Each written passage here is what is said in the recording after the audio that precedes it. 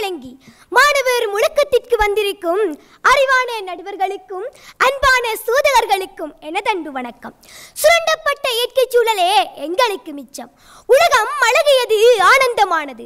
மலர்தலை உலகின் மல்குருள்ளகளை இலவொளி பரப்பும் பரதி என்று நன்னூல் சிறப்பு பாயிரம் ஆரம்பிக்கிறது.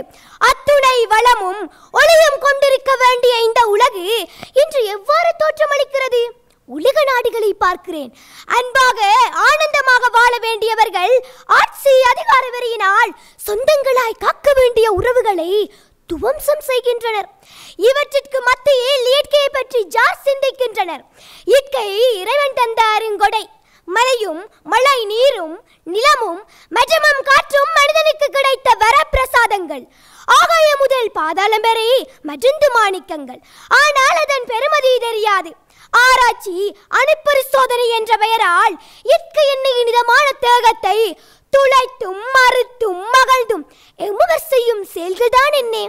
அணில் வளர்த்தேன் ஓடிவிட்டது, கிளி வளர்த்தேன் பறந்து விட்டது, மரம் வளர்த்தேன் போன எல்லாமே வந்து விட்டன என்றார் அப்துல் கலாம். ஆனால் அளவு கணக்கின்றி மரங்களை அழிக்கின்றோம், பதிலீடு இல்லை. மழை இல்லை என்று அழுகின்றோம். ஆராய்ச்சி என்ற பெயரால் விஷப்பரீட்சைகள் செய்கின்றோம். ஓசோன் படையிலும் ஓட்டை வந்து விட்டது. பச்சை வீட்டு விளைவை கண்டும் அஞ்சாதையும் சமூகத்தின் செயற்பாடுகள் தொடர்ந்தால் இயற்கை தாயில் நமக்கேது மிச்சம்? இன்று சில நாடுகளில் குடிநீர் விளைநீர், இன்னும் சில நாள்களில் உலகமே குடிநீருக்கு விலை கொடுக்கும். தொழிற்சாலைகளும் மாசுக்களும் இயற்கை அழிப்புகளும் இயற்கையை விழுங்குகின்றன. இயற்கையை சுரண்டும் பாதகத்திற்கு தடையேதும் உருவாகவில்லை. இந்நிலை தொடரின் சுரண்டப்பட்ட இயற்கை சூழலே எங்களுக்கு மிச்சமாயிருக்கும். நச்சு சூழலாயிருக்கும் சூழல் நமக்கெதற்கு? எனவே மகிழ்வுற வாழ வேண்டில் இன்றைய செயலில் இறங்குவோம். நன்றி, வணக்கம். என்னுடைய கேள்வி, இப்போ நீங்கள் வாகனம் ஓட்டிக்கிட்டு இருக்கீங்க, பார்க்குறீங்க மலையெல்லாம் சுரண்டிட்டாங்க.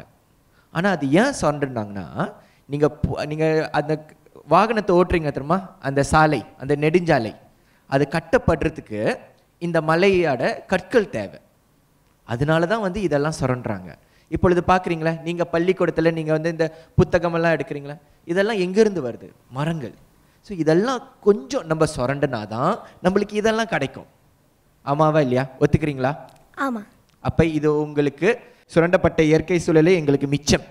இதை நீங்கள் வருந்து நீங்கள் சொல்கிறீங்களா? இதை நம்ம சந்தோஷமாக நம்ம ஏற்றுக்கணுமா? ஐயா, நான் முதல்ல ஒன்று சொல்கிறேன். சொல்லுங்க.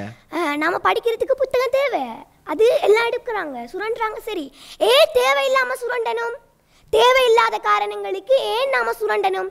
தேவையுள்ள காரணங்களுக்கு சுரண்டலாம், அது நான் ஒத்துக்கிறேன். ஆனால் தேவையில்லாத காரணங்களுக்கு சுரண்டக்கூடாதையா? ஒரு காரணம் சொல்லுங்க, தேவையில்லாத காரணம் ஒன்று சொல்லுங்க பார்க்கலாம். இப்போ தேவையில்லாமல் ஆராய்ச்சி செய்யணும் பாருங்க.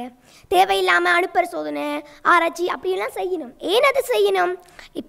எனக்கு காய்ச்சல் வந்துச்சுண்டா எனக்கு மருந்து குடிக்கணும், அது தேவை உள்ளது. ஒரு ஆளுக்கு இப்போ ஒரு வருத்தம் வந்தா அதை குணமாக்குறது தேவை உள்ளது. இப்போ ஒரு ஆளுக்கு வருத்தம் வராமையே தேவையில்லாமல் சுரண்டி தாங்க மட்டும் வாழணும், தாங்க மட்டும் பணம் உண்டாகணும் வேண்டி அதுக்கு சுரண்டணும்?